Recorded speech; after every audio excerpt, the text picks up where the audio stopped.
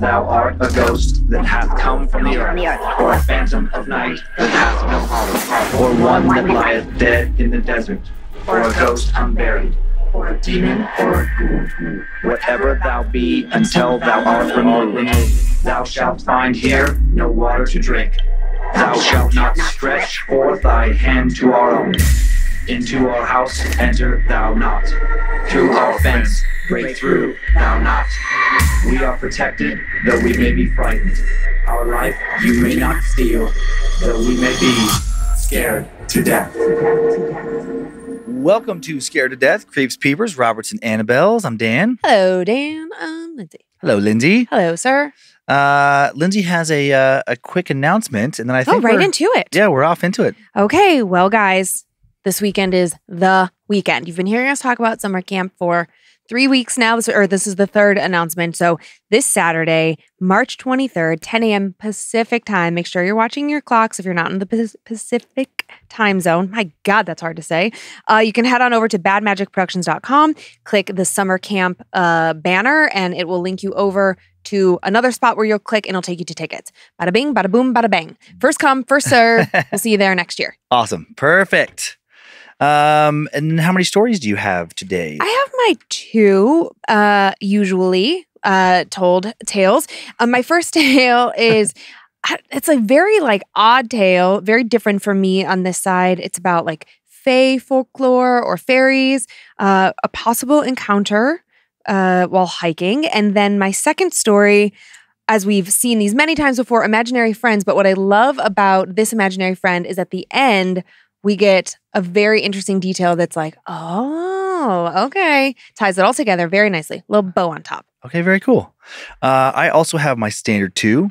The first, an anonymously posted and spooky as hell alien abduction claim. Oh, no. Hope it creeps you out as much as I love it. Not sure where it takes place, but seems to be based on slang, feel of the characters, set in America. And then my second story, set in your hometown, Cleveland, Ohio. Whoop, whoop. Finally going to talk about the Franklin Castle. Oh, nice. Yeah, I believe your dad drove you and I by Franklin Castle during one of our last visits and told us about how haunted it is. I remember him. I remember him pointing it out and being like, "Oh, you got to do a story about this place." Yeah, maybe because I think also Jim Harold, who is from Cleveland and tells an incredible podcast. If you're looking for some more spoopy stuff and just an all around really great human, we've connected with him many times. What's the name of his podcast? Jim Harold's Campfire Tales. Okay, great. And I think that there are some subsidiaries within. Yeah, it's a little family of podcasts. Yeah, but I think that they're all his. You know, it's so funny we say this, but it's when you get into your wormhole of your content, it's so hard to zoom out and think about what other people are creating. Yeah. But creators do often connect, and we've connected with Jim over the years. But I want to say that Jim has covered the Franklin Castle because I think that my dad's whole thing was and you should talk to Jim Harold. And I was like, yes, Dad, we know Jim Harold. He just That's awesome. My dad is really big on telling people what they should do. He loves it. Yeah, so those are my two stories. And then once you've shown this week's spoopy socks, I'll just jump right into the first one. Still not allowed to put my leg up on the desk. So I have one of these socks on. I'll bend over and put this other one on. It's so funny. A shitting rainbows kind of day. This little chickadee shitting rainbows. That sounds like a good day. Yeah. I imagine, if you're shitting rainbows, things are going pretty well, I would think. Or is it sarcastic? I don't know. So no setup for this first tale. Just going to dive right in. Time now for the tale of abandoned or abducted. When my dad went missing, I told the police he'd been acting strangely. They asked me to elaborate. I couldn't. Not right away. I guess he's been saying all this odd stuff, real odd stuff he hadn't talked about before. He talked about someone, or I guess a couple of someones, coming after him. I trailed off. So your father had some enemies, people that might want to hurt him, one of the police officers asked me. He was a tall one of the two. For the sake of the old guy's privacy, I'll change his name. I guess I'll be changing everyone's name in this story because I don't want anyone coming after me either. We'll call the tall officer Officer Harold. I could tell Officer Harold was trying his best to be kind to the scared 14-year-old sitting in front of him. I could tell he was trying to make me feel heard, trying to convince me with all his note-taking and head-nodding that what I said was useful, and that they were going to put all this effort into finding my dad. His partner did not offer the same courtesy. While Officer Harold sat patiently with me at the two-seater kitchen table with this understanding look plastered on his face, his partner, who I'll call Officer Smith paced back and forth, surveying the interior of our mobile home. While Officer Harold had the decency to feign concern, Officer Smith only looked irritated, judgmental, like this whole thing was a waste of his time, driving the long road up to the trailer park in the mountains from the nice, comfy suburban world he hailed from. While Officer Harold wrote down what I said, Officer Smith was taking mental notes on the dingy carpet and the stack of unwashed dishes and the 3 Red Bulls on the counter as evidence that my dad did what all the dads around here were prone to do: up and leave. Ditched us. Got sick and tired of his wife nagging him to stop his drinking and his daughter pleading with him to get a job, and he just fucked right off.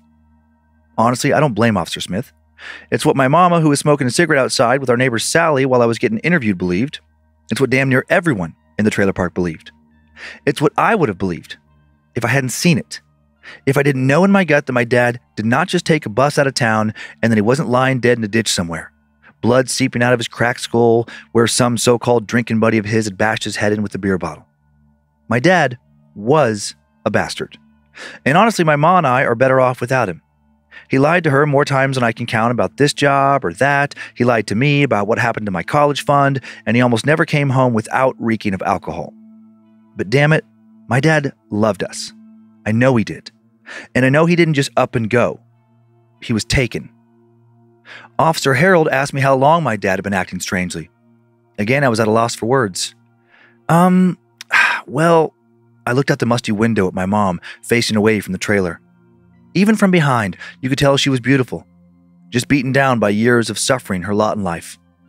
She was wearing a hot pink tank top and long baggy jeans, her cigarette dangling lazily in her left hand. She was staring out into the woods. I looked next to her and saw Sally. She was facing the trailer, staring at me blankly, standing oddly erect, with her arms glued to her sides. Her mouth was open like a Venus flytrap, waiting for some poor insect to leisurely land inside its big mouth. Sally was older than my mom by 10 or 15 years, but acted like she was 21. She always had her saggy, sweaty cleavage hanging out of whatever leopard print shirt she was wearing, and always had nice things to say about everybody. She was more of an aunt than a friend. She was always there with a bowl of spaghetti or some cereal in the morning before school if my mom was at work and my dad was nowhere to be seen. I felt safe around Sally. But in that moment, her peculiar stare sent shivers down my spine. Officer Harold snapped me out of my trance by politely coughing. He was waiting for me to answer his question. How long had my dad been acting strange? I didn't know what to say, because really my dad has always been strange. Ever since I was a kid, even before the alcohol made him practically incoherent much of the time, he loved telling tall tales. Growing up, it was a long time before I knew the difference between fact and fiction, and not just for the normal stuff like Santa Claus and the Easter Bunny. I grew up knowing full well that the woods surrounding our trailer park were inhabited by gremlins that had a taste for soft flesh of children, and tall trees that would tell you how you die if you planted the right flowers around their roots. I fully believed in monsters of unimaginable size and millions of eyeballs, and vampires and werewolves, and a bunch of other creepy things that go bump in the night. I knew all this to be true because my dad told me as much. He told me over and over and over again, me and all the other kids in the park. He had a wild imagination, and honestly, I think that was part of the reason he started drinking in the first place. The world was too boring for him. He needed to escape. Finally, I met Officer Harold's eyes. I guess about 3 or 4 months ago was when he started acting really weird. I mean, weirder than normal. Officer Smith snorted. I ignored him. Can you tell me a little more? Said Harold. I nodded. That was when he started talking about these things he saw on his way home from the lumberyard or the bar down the road. I wrung my hands and looked up at Smith. The officer's face was so transparent, I felt like I could almost read his mind. He must have been thinking something like, "Give it up, kid. Your daddy's not coming home. He was a drunk and a fool and a cheat and an asshole, and he left you and your mom." For some reason, his condescending credulousness hardened my resolve to keep going. I had to prove him wrong. He started talking about eyes watching him, about people that weren't people stalking him. He kept saying that they were waiting for him. Harold interjected. Where did your dad say he saw these people? Everywhere, I continued. He said they were everywhere. He said that they were the drivers in the cars that pulled up next to him at stoplights. He said that they were the other shoppers at the grocery store. He said they never blinked, never said a word. They just stared at him. He said that they wanted him. Another snort from Smith. No, I said, not like that. They didn't want him in any of the ways you think. He said they wanted to use him, to, learn. They both just stared at me blankly, Smith looking semi-amused. I didn't know how to proceed, how to tell them what I saw the other night, how to tell them that I think he was right about the people that weren't people, and the eyes, and the waiting. Suddenly, Smith made his way over to me and knelt down so he was at my eye level. And what, kid, did these people that weren't people, that don't blink and don't say nothing, want to learn from your old man, huh? Face to face with someone I knew would never believe me, who thought that they were better than me, my courage started to falter. Without looking away, I shakily told him the truth. They wanted to learn about us, about you and me, our insides, our guts, our veins and our hearts and our brains and our souls. Smith stood up and slapped his hands on his knees, exasperated. In that moment, I thought, fuck it. It's a lost cause anyway. These guys aren't going to help me. I've got nothing to lose, and I told them everything. About a month ago, he told me right here at this table that he knew what these people that weren't people, these people-shaped beings, wanted from him.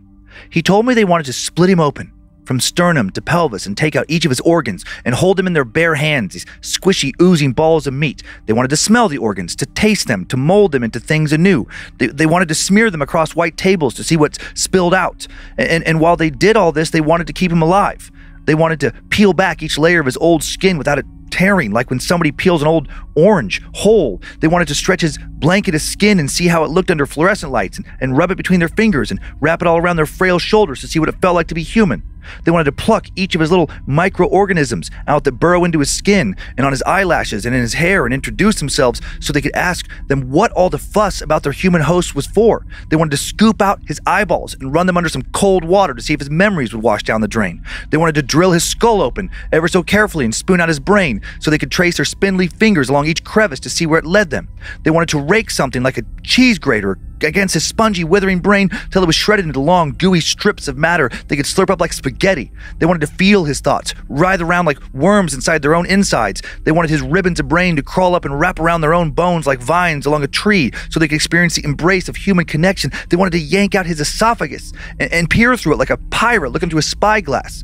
They wanted to carve out a small hole in their own stomach and stitch it to one end of the esophagus. They wanted to then pour their own nutrients through the mucousy straw like a makeshift umbilical cord to see what it was like to live within a human mother's womb. They wanted to slice his tongue out and place it on their own and let it dissolve like cotton candy. They wanted to feel how the shape of human words fit into their mouths. They wanted to pry off his toenails and stack them in neat rows and make pretty things out of his tiniest bones and saw off his ears and sew onto their own so they could hear what he heard when he was first born into this world of men. They wanted to observe him, skinless, excavated, hollow and wet, exposed and strapped down, and contemplate if, without a brain, without a tongue or eyes, without ears, without a heart or a liver or an esophagus, without any of the recognizable physical traits of the human species, he could still be categorized as human. They wanted to know what makes us human, and they were going to use my dad to do it. Officer Harold took a breath, like he was about to say something, but I interrupted. I wasn't done with him yet. But they also wanted to know something else, I said, looking deep into Harold's eyes. Any semblance of concern or pity was gone. He was horrified. I turned to face Officer Smith. His demeanor of smugness dissipated. Now he just looked angry. Do you want to know what else they were looking for, officer? I said. His eyes darkened. And what was that? They wanted to know where we keep our soul. I think we're done here, said Officer Harold, and they began packing up their things. Well, we'll let you know what leads we find regarding your father. Unfortunately, given his history and the fact that he's a 57-year-old grown man, it is most likely that he departed on his own free will. But we will continue treating his absence as a missing persons case until we can prove otherwise. You let us know if he contacts you, okay? I nodded and wished them a good afternoon. I wanted to tell them more, but what was the point? And they were already leaving. I wanted to tell them how a week ago I was working at the kitchen table doing homework around 11 p.m. when I saw my dad pull up in a Chevy. It was nighttime, but the moon was shining in all its glory, illuminating the trailer park in a dull gray light. I wanted to tell them how he tumbled out of the car and started walking unsteadily towards the door, clearly drunk, how I sighed and braced myself for a deluge of apologies and the odor of vodka to fill the room.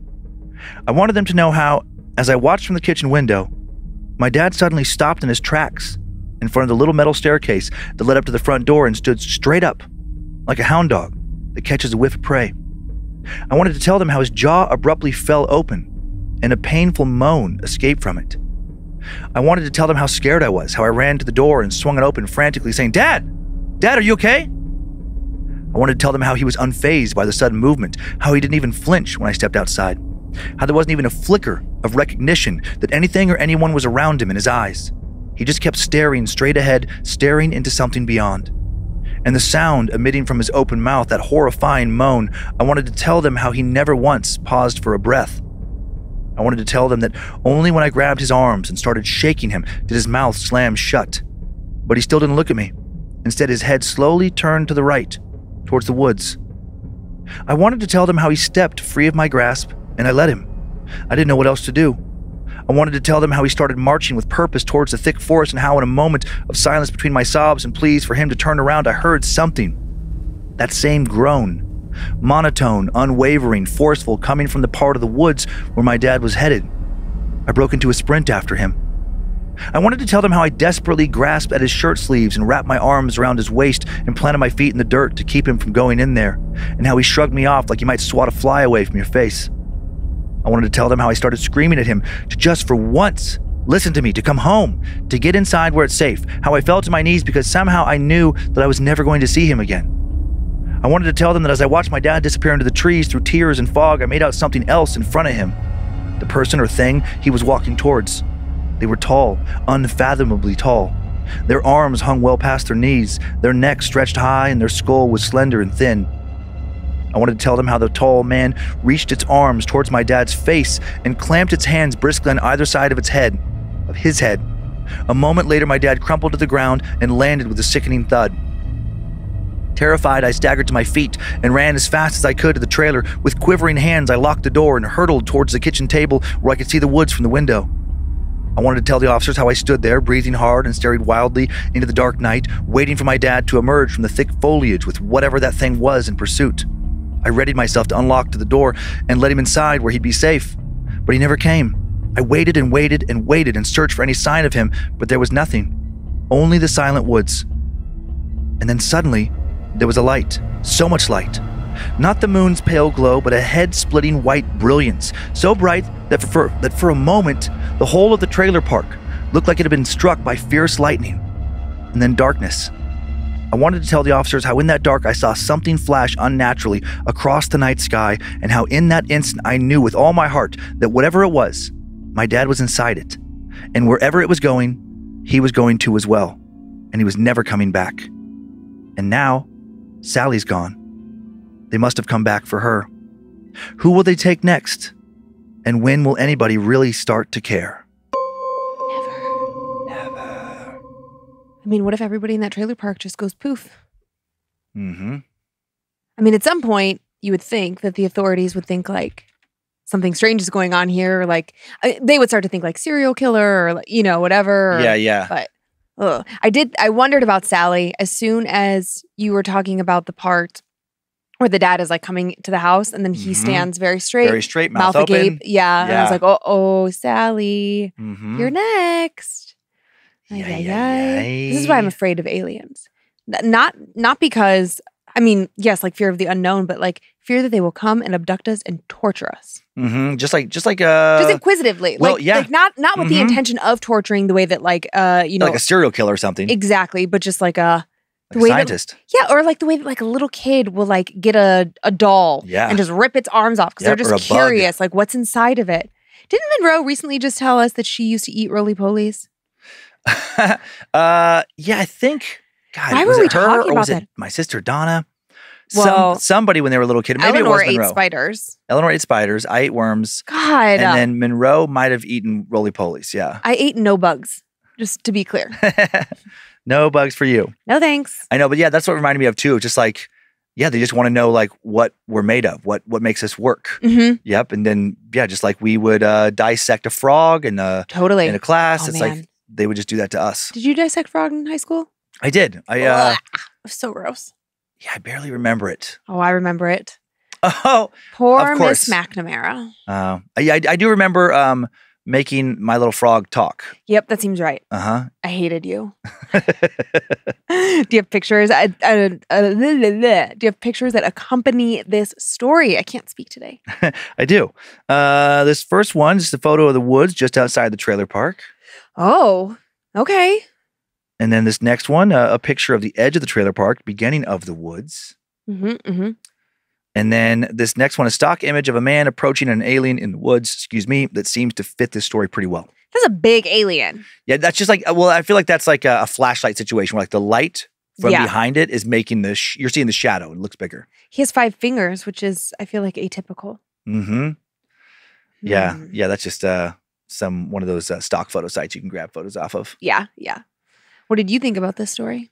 I liked it. I liked the way it was told. Yeah. But yeah, it's I mean, it is a lot of these alien abduction stories are fairly similar, but I like the details added of what this very imaginative guy suspected these things were going to do to him before they took him. And who knows how much of that was just in his head, and who knows if all the people he was seeing supposedly watching him were really connected to his abduction. Yeah. But maybe I really like like if there wasn't the detail of her seeing him go into the woods, seeing that weird flash of light, seeing some other being that didn't look quite human out there, then I would just think he was nuts. Just a guy who drank himself to a certain level of insanity. Yeah. But I liked it. What about you? Yeah, it was good. It's good. I mean, aliens always freak me out. And I was already like, I was making a note. I was like, oh, I should look into this. Like I was having thoughts. I was like, no, you shouldn't. Don't look further. Don't make it worse, Lynze. Get it out of your head. Quick, erase it. Erase it. It's gone. You had enough of hearing about aliens? You want to tear us apart, examine our guts? Take me home. Quite a bit of history to go over here. Interesting history, I think, in Cleveland before we make it to the paranormal portion of the story. Franklin Castle is an infamous Victorian mansion located at 4308 Franklin Boulevard in the Ohio City neighborhood of Cleveland, Ohio. It's been a fixture there for well over a century. Originally called Tiedemann House, it was built between 1881 and 1883 and owned by Johannes Tiedemann, a German immigrant who'd made a fortune as a wholesale grocer and banker. Tiedemann was the co-founder of the Union Bank and Savings Company in Cleveland. Tiedemann selected Franklin Boulevard as a street to build his opulent residence off of because it was one of the wealthiest residential areas in the city when construction began. By the late 19th century, Germans constituted the largest ethnic group in the city, and many of them had become part of the middle and upper middle classes. I'm part German. Yep. Johannes, who went by Hannes Tiedemann, was born April 12, 1832, in a small village in Germany. He and his family boarded a ship, sailed to the United States in early May of 1848, arriving in New York City later that same month. 7 years later, in 1855, Hannes relocated to Cleveland. In 1862, he returned to Germany, where he married Louise Huck on March 9th. They returned to the U.S. 4 days later. And like many people of that era, the young family's lives would be marked by quite a bit of tragedy. Their first child, Wilhelmina, don't hear that name every day. Wilhelmina? Wilhelmina. With a V? Oh. I think that maybe it's pronounced with a W, but I think in German, like they would pronounce it more like a V. So the first child, Wilhelmina, born in June of 1863, never saw her first birthday. Oh. She became sick and died of tuberculosis August 10th. Hannes and Louise's second child, a son, August Johannes, was born on September 28th, 1864. Their third child, a daughter, Emma, was born in November of 1865. That same year, Hannes purchased a large residence called Bachelor's Hall from a man named Alonzo Wolverton. The Wolvertons were 4 brothers from Canada who had moved to Cleveland to further their education, and they built Bachelor's Hall in 1860. Sadly, only 2 of the brothers would survive the American Civil War. The Tiedemann family moved into the lavish Bachelor's Hall mansion, and Hannes generously offered their home as a place for his friends and family to stay upon their arrival from Germany. Hannes and Louise's 4th child, their son Ernst Tiedemann, born in December of 1869, and like their first child, also would not see his first birthday. He died of meningitis July 19, 1870. Their 5th child, daughter Dora Louise, born the following spring, May 29, 1871. And their last child, son Albert, was born in the spring of 1873 and yet again would not live to see his first birthday. He got sick and died a few months later on July 8th. August, Emma, and Dora were the only children who would survive past infancy, and they grew up in Bachelor's Hall during the 1870s. Tragedy would once again strike the family in 1881, the year that construction began on the Franklin Castle. That year, Hannes's mother, Vibeke, and the couple's 15-year-old Emma both died inside the Bachelor's Hall mansion. Vibeke died of unspecified natural causes, and it is believed that Emma died from complications of diabetes. The family now decided that they needed to leave the mansion site of too much death and start over somewhere else new. They moved into a large summer home they'd purchased in what is now the Cleveland neighborhood of Lakewood. This was where Hannes first got the idea to build a new home on the site of Bachelor's Hall. Hannes employed the architectural firm of Cuttle and Richardson to build the magnificent Franklin Castle, a 4-story mansion with a grand ballroom and a carriage house. Work was again completed in 1883. Louise coped with the loss of her children by focusing on designing the home. She had the children's faces carved in stone near the front entrance to honor their memories. Hannes and Louise also had hidden rooms and secret passages added to the mansion. No one seems to know for sure why these passages were built, and it's led to a lot of speculation about their true purpose. Some believe that these rooms were used by Tiedemann to commit heinous crimes. With all the deaths surrounding him, rumors have floated around that Hannes was secretly a violent, controlling man, that not everyone in his family had died of illness, as publicly claimed. Hannes was accused of killing his mother, his daughter Emma, his niece, a mistress, and an illegitimate daughter. Jesus. Hannes' mistress was reportedly a servant girl named Rachel. Eventually, another man captured her attention, and she moved on from Hannes. And it has been said that on the day of her wedding, Hannes demanded she romantically return to him. Rachel refused Hannes' advances, and he strangled her in one of the secret passages, then staged the murder to look like she had hanged herself. Another story claims that Hannes once caught his niece Karen in bed with his grandson and shot her in a fit of rage. Once again, he supposedly staged her death to look like a suicide. Did any of that actually happen? The majority of people consider these rumors to be nothing more than baseless, sensational gossip. Hannes was known for his generosity as a benefactor of the community. Some believe his wife Louise commissioned the secret tunnels to sneak around the mansion without her husband's knowledge. Louise Tiedemann died of liver disease in March of 1895 inside the walls of Franklin Castle, or her husband killed her.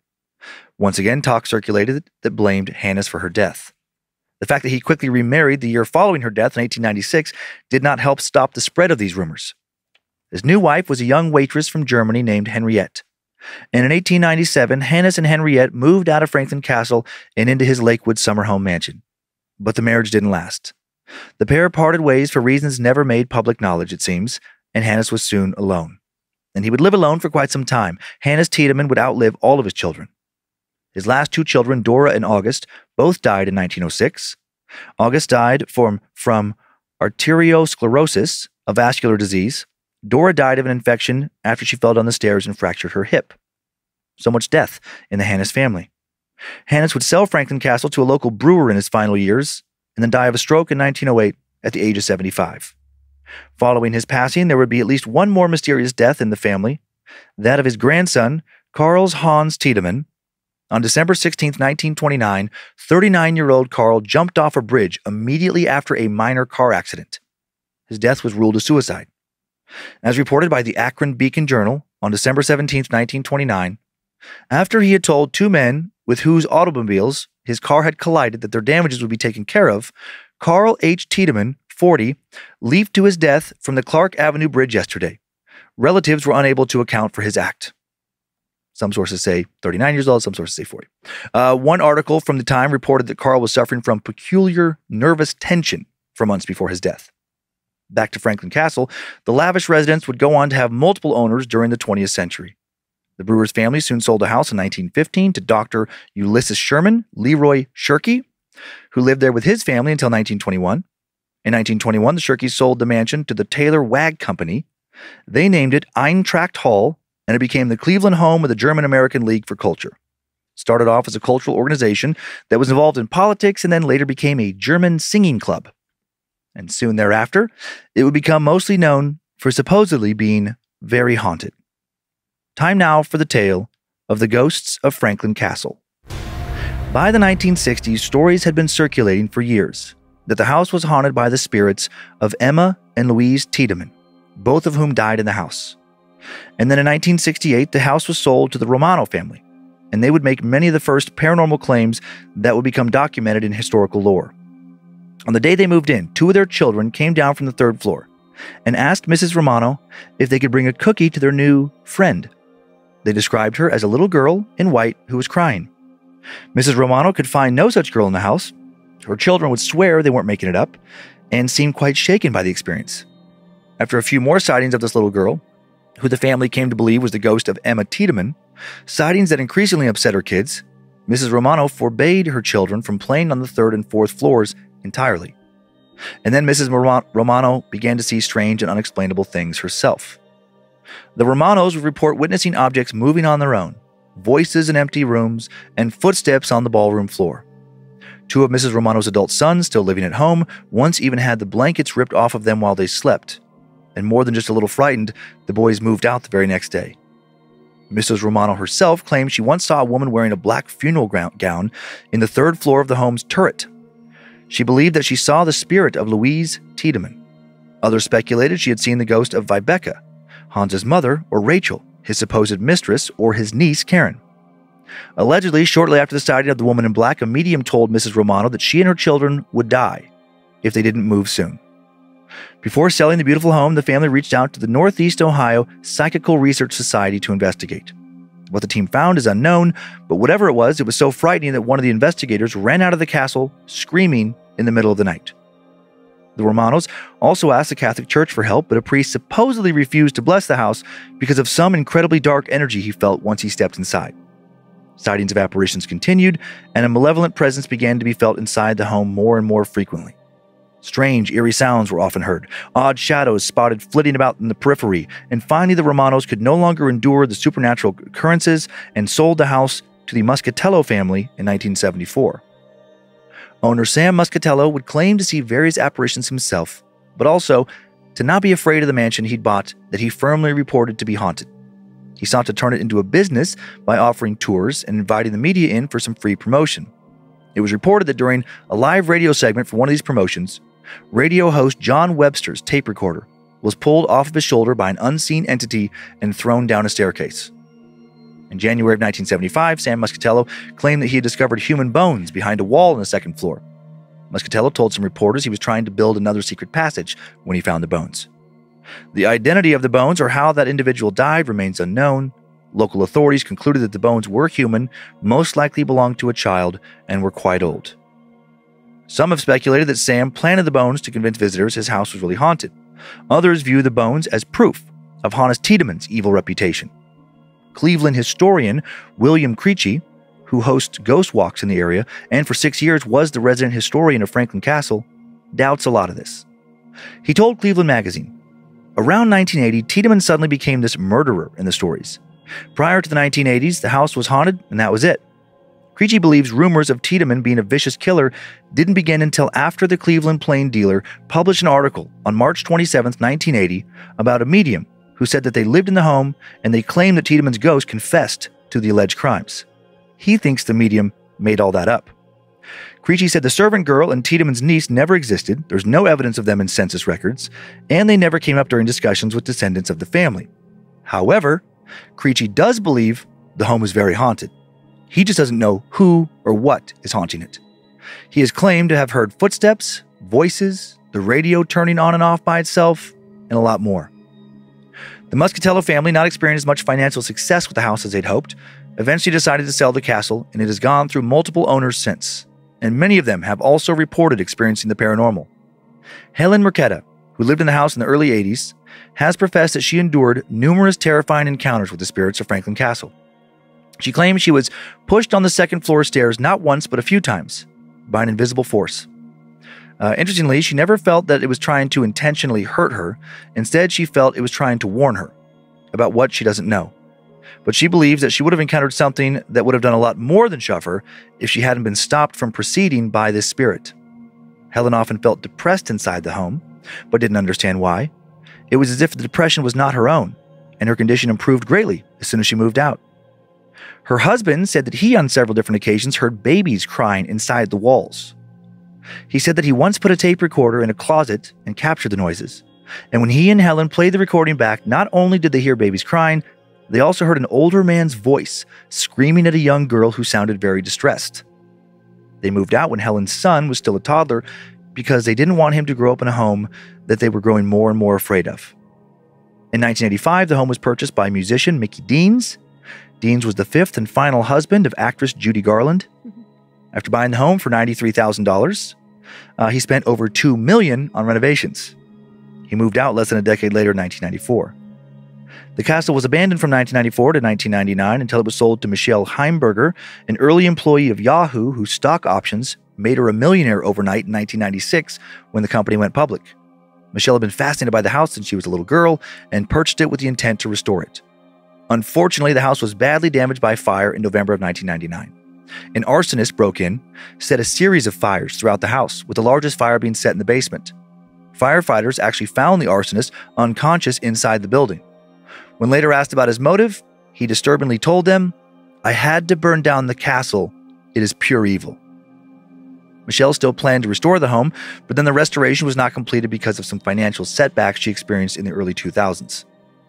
In July of 2003, it was reported that the house was sold to a man who wanted to turn it into a dinner club. Invitations for membership were sent out.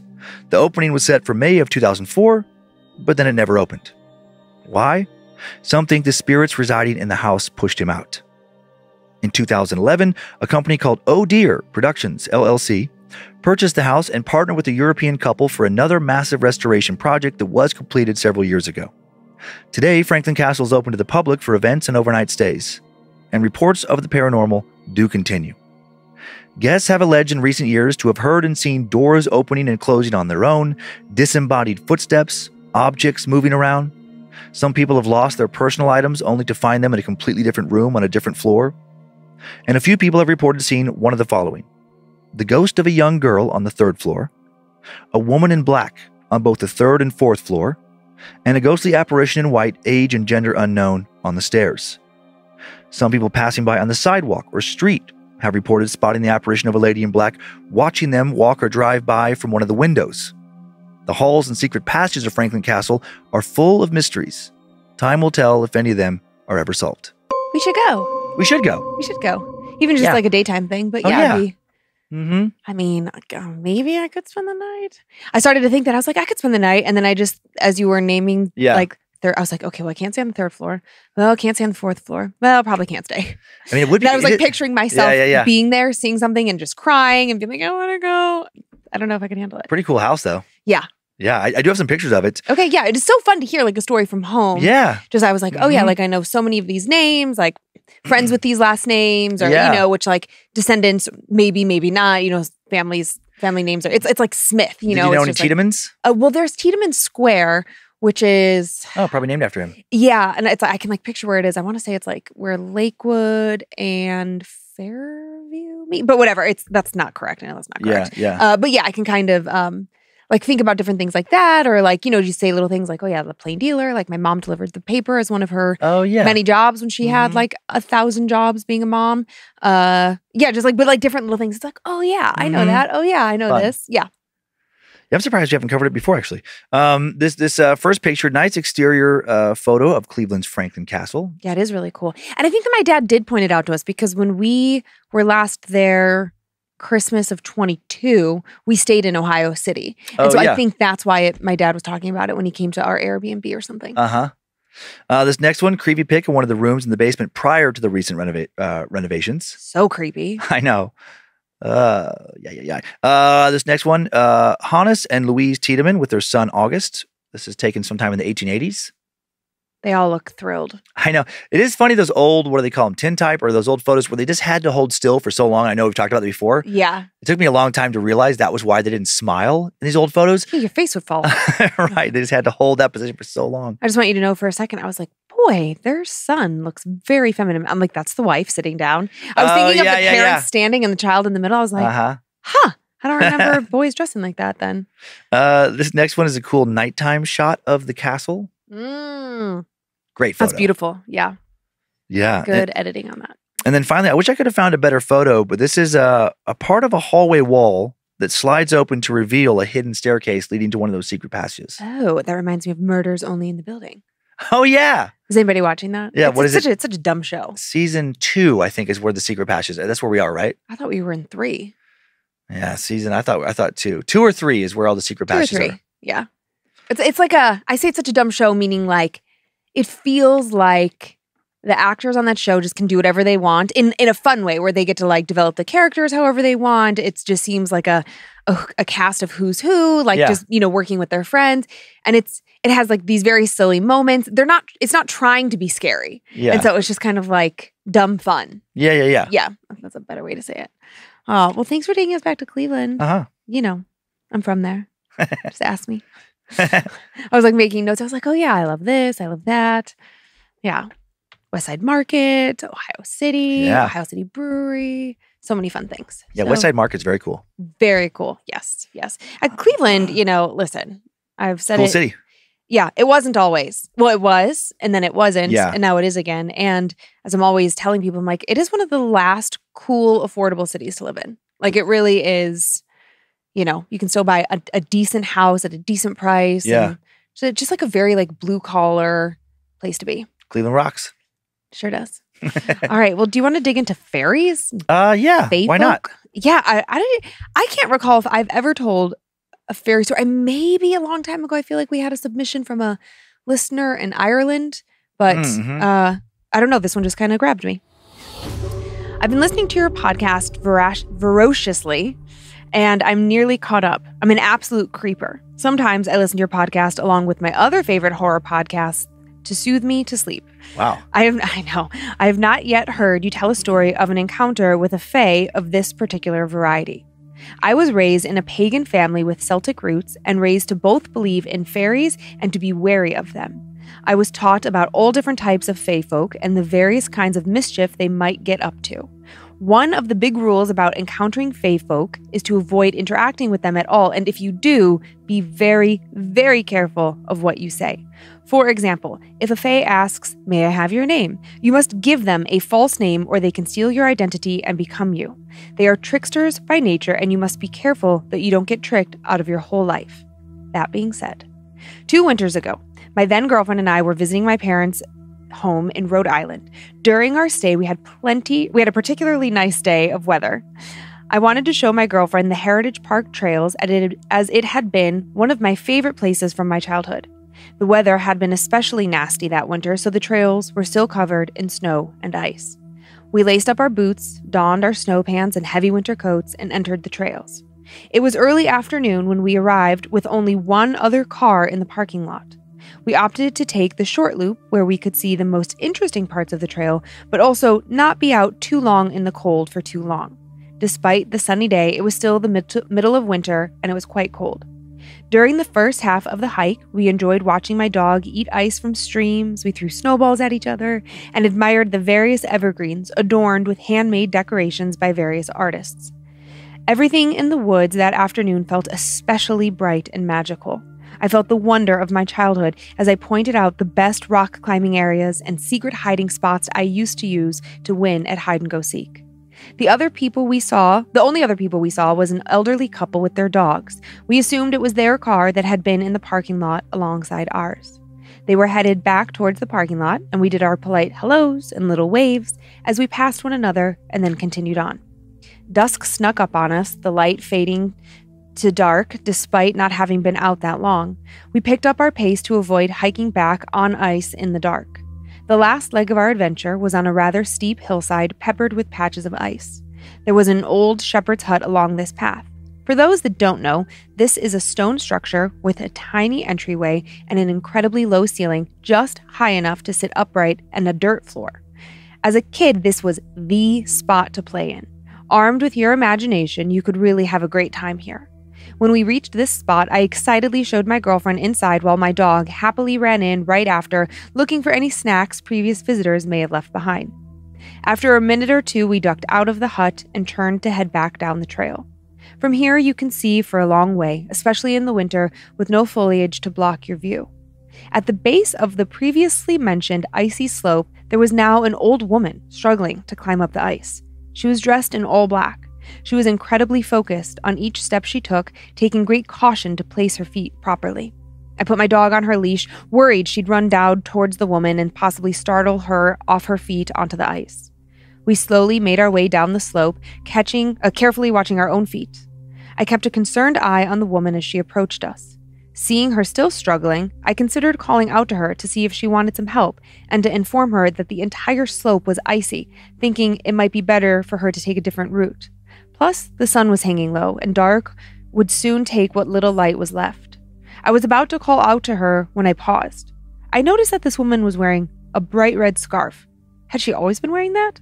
How had I not noticed it before? And, as I now had a better look at her, I could see she was not at all dressed for the weather or this type of hiking. She was wearing leggings, a thin coat, and high-heeled boots like you'd see on someone wearing at a party, not outside on a hiking trail. Looking back upon her face, it changed completely. She was suddenly a young woman, no older than 35. She had a faraway look in her eyes that wasn't exactly here, but wasn't fully somewhere else either. I shut my mouth, no longer wanting to speak to this woman at all. Something in my stomach twisted as we got close to her. She stared at us through her glassy eyes and dazed expression. I momentarily worried she was strung out on drugs or in some other kind of danger where she should definitely not be out in the woods by herself. I quickly glanced at my girlfriend to see if she was picking up on the same feeling. Just one look and her eyes silently told me she was terrified. I moved closer to one side of the trail, keeping my girlfriend on my side farthest from the woman, and I tightened my grip on the leash of my dog. My dog, who normally wants to say hello to every single goddamn person she lays eyes on, had absolutely zero interest in being near this woman. She put herself between my girlfriend and I so as to protect her. The woman was now about to pass us. I gave her a half smile and a little nod. Her glassy-eyed expression shifted. She was looking at me, like really looking at me, and a strange smile crept into her lips. It frightened me to my core. Not wanting to give her any opening for any kind of interaction, I looked away as we shuffled. I kept my head down, my eyes forward, and continued forward, counting to 10 and then glancing over my shoulder. And when I did, I stopped dead in my tracks. She was gone. I scanned the woods besides the trail on either side but saw nothing. No movement, no sounds of footsteps, no red scarf. And then I remembered the hut.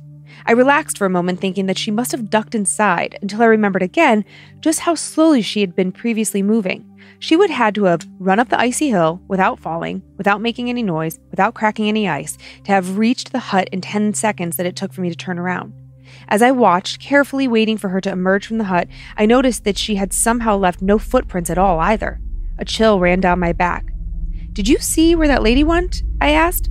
"What do you mean? She's just walking up the trail behind us." "I know, but look, do you see her anywhere? I thought she would still be close behind us since she was moving so slowly." My girlfriend now scanned the forest and she too saw nothing. My dog started whining at us, wanting to get back to the warmth of the car. Not wanting to totally freak my girlfriend out, I just shrugged it off. We finished our walk in silence, listening only to the sounds of our footsteps and my dog's tags jingling. When we got back to the parking lot, my pickup was the only car there. We piled into the cab and blasted the heat. "Hey, can I ask you a question?" My girlfriend was now looking at me. "Yeah, of course, what's up?" I said while rubbing my hands together to warm them faster. "When we first saw that woman, did she look really old to you?" I stopped rubbing my hands together, that same sour feeling rising up in my stomach. Yeah, but I just thought it was my bad eyesight." "She really scared me. Something wasn't right about her. Can we leave? I do not want to see her again." I pulled out of the parking lot quickly and began our journey home. "What do you think she was?" I asked. "A ghost?" "No," my girlfriend said. "I think she was a fairy. I felt compelled to reach out to her, to speak to her when she looked elderly. But then suddenly, I swear, she changed right in front of me. And I don't think ghosts can do that kind of thing. Plus, she looked way too solid." I was shocked. She saw it and felt it too. It wasn't me just freaking myself out or making something out of nothing. We were both really unnerved by the entire interaction. I have never encountered something like this before. This was not human. It was just something pretending to be. I am so glad I didn't speak to it. Who knows what could have happened to us if we had. Dylan. Thanks, Dylan. That's kind of fun. Yeah, very, very different story. Yeah. Than we normally get. Yeah, I don't know a whole lot about fairies. That's not a part of this world that I've ever explored really at all. Yeah, I have, but I can never remember. It's like, for whatever reason, it's like, we all have our favorite parts of like this paranormal world. Yeah. And they've just never been like a big favorite of mine, but it is like interesting, Mm-hmm. but I can't retain a lot of information, or I just haven't been able to retain a lot of information because I'll come across their story so sporadically. Right. And I'm like, oh, okay, that's interesting. And it took me a long time to get over like thinking of fairies as basically like Tinkerbell. Uh-huh. You know, like that kind of thing. Exactly, yeah. And like the actual lore around them is they're not little teeny helpless kind of harmless things No, not at at all. Yeah. Yeah.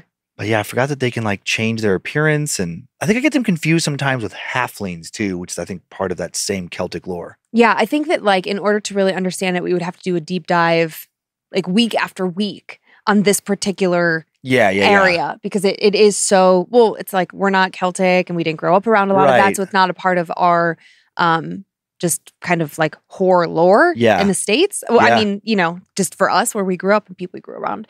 But yeah, so I don't really know a whole lot about it at all. But I just thought it was fun to like throw something else in there and make it, you know, just another thing that can, I don't know, what happens if you do interact with them and they trick you and they take your life? Like what happens to you? I can't remember. There is like supposedly some rules. I feel like it wasn't that long ago. Now I'm trying to remember, was it a fairy? Or no, it was a changeling. There was that story from Ireland that I told a while back where the guy, it was so sad actually. Oh my God, yes. They killed his wife. That's but like right. the whole family was like demanding that like she reveal her true form. That's right. And there was that hill where supposedly they yes. went in. I think that was a changeling though. Oh man, there's so like, hard. There's so many like pieces of so many stories that float through my brain every time we tell another story. Yeah. So it's hard to sometimes connect them. Yeah, and in Western and like Northern Europe, all that Celtic Viking stuff, which is all interconnected. Yeah. There is so many creatures in their lore. Mm-hmm. You know, just so many weird, like in Iceland alone, there's like, I don't know, a dozen or more little elves and fairy type beings that have different, you know, qualities. Yeah. Yeah. It's hard to track it all. Yeah. But it was just a totally different kind of thing for us. Yeah. All right. Are you ready for one more? I am. This we're familiar with. We know imaginary friends. Okay. Yes, so you can listen at a more relaxed pace instead of like, oh shoot, what's up with fairies? Yeah. All right. All hail Master Suck and Queen of the Suck. Mm-hmm. I'm a fellow creeper and big fan of Time Suck too. Thank you. I'm here to tell you the story of my imaginary friend. I grew up in the country on 9 acres of land with a thick forest behind the house. When I was little, maybe 4 or 5, I had what I was told was an imaginary friend. Completely normal for an imaginative little kid, especially one who doesn't have many friends close by. My friend's name was Brianna.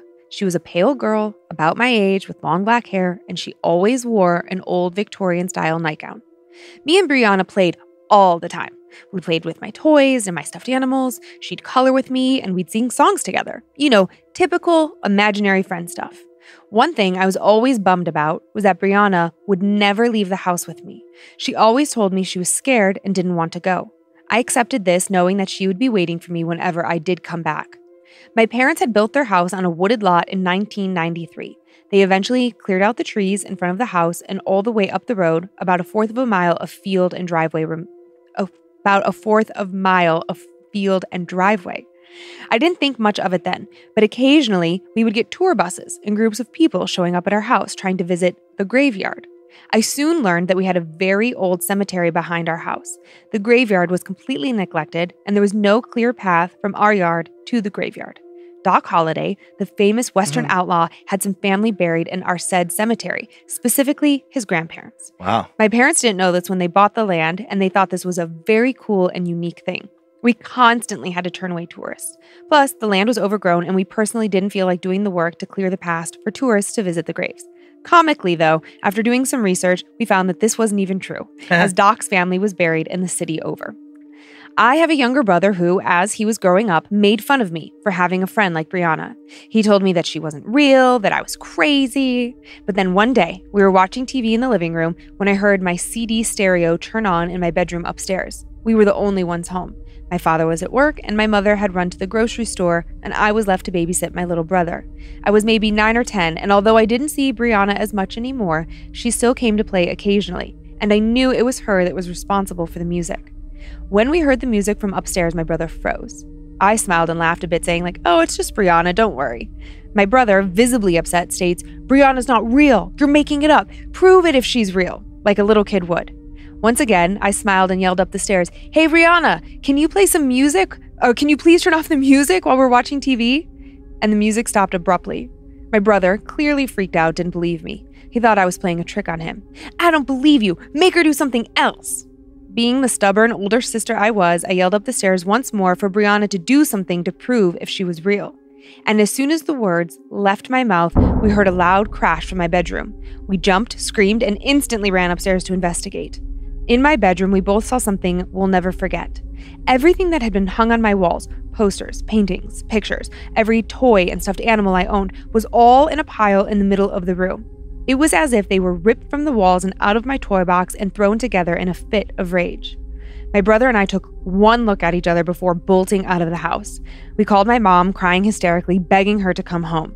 When she came home, we told her everything that had happened, and of course, she blew it off, telling us that she wasn't in the mood to play games.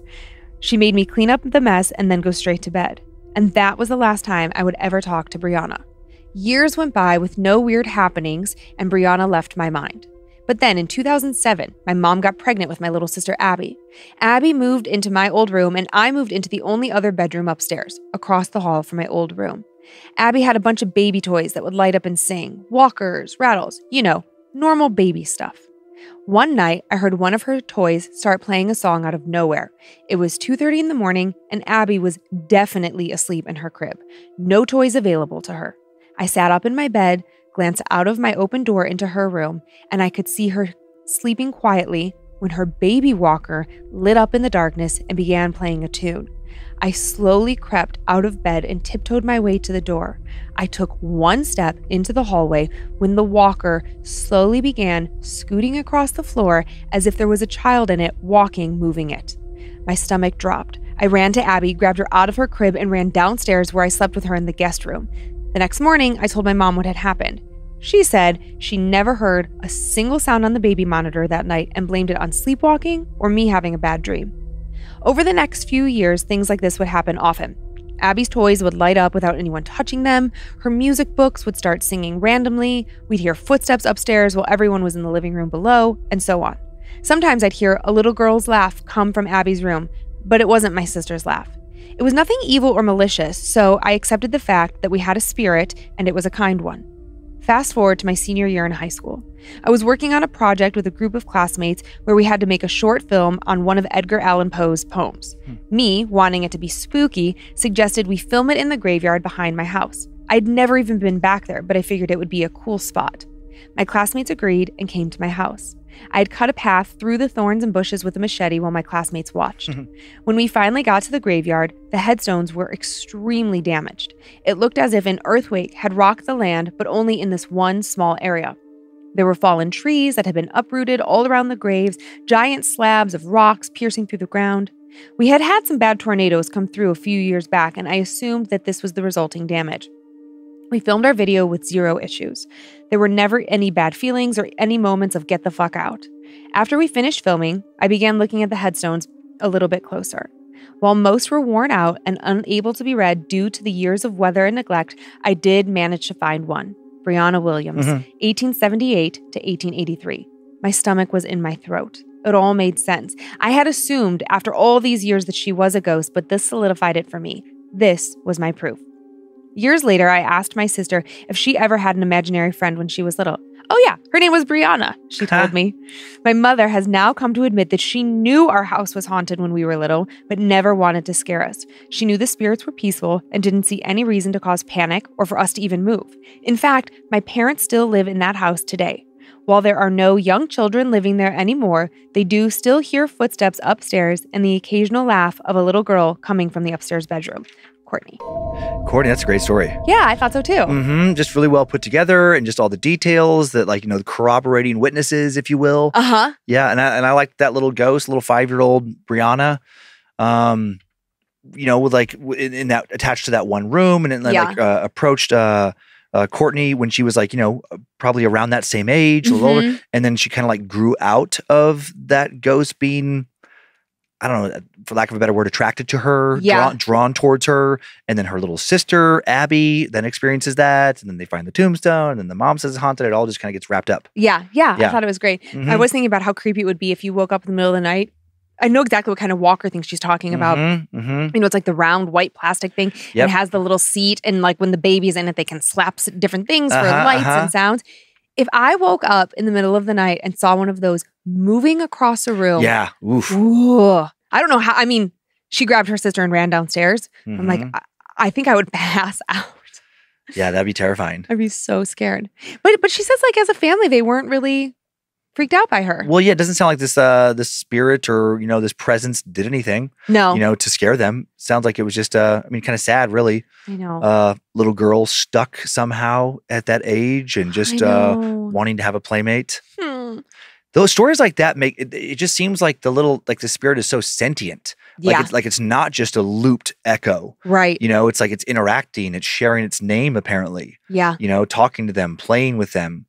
Yeah, that's super strange. I burned my ear with a curling iron this morning, and I couldn't figure out what was going on when I put my in-ears in when we came in to record. And I was like, "Ooh, did I cut my ear?" And then like halfway through, I was like, "Oh, you burned your ear this morning, you idiot!"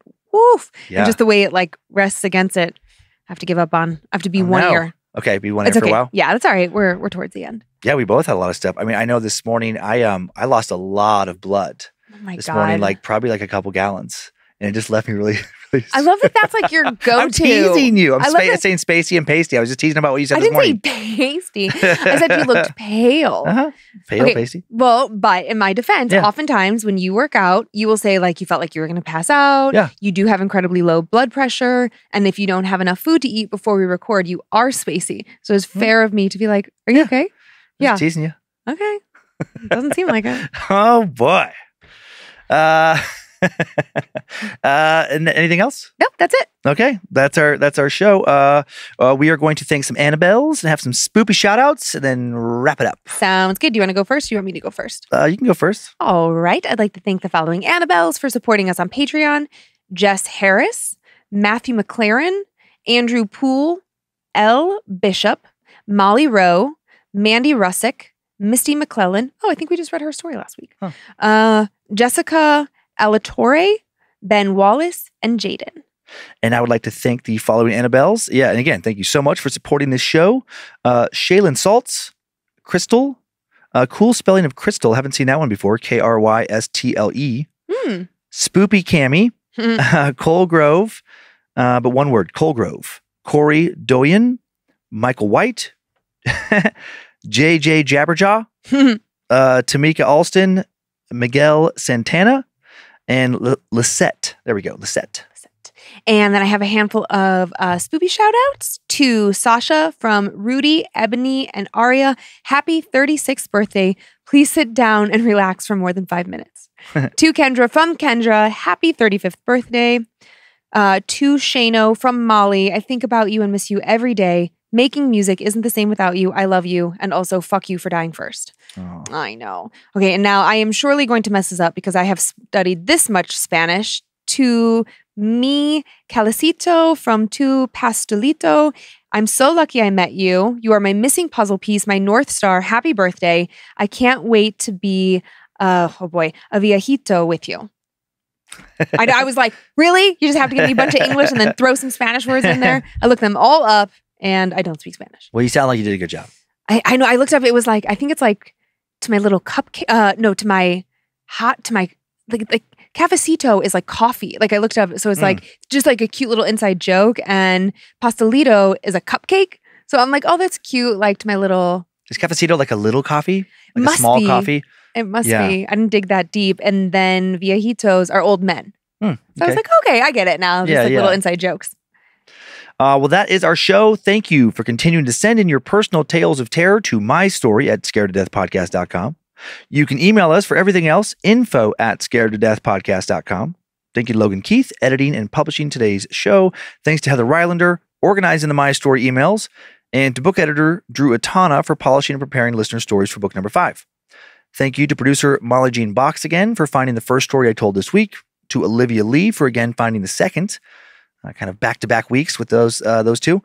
We're on YouTube if you want to watch this show, and we're on Facebook and Instagram where we post pics that accompany episodes and more @Scared to Death Podcast.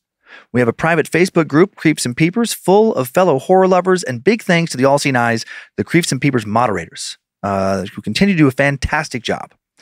Enjoy your nightmares, Creeps and Peepers, and hope you were scared to death. Don't forget to get your camp tickets.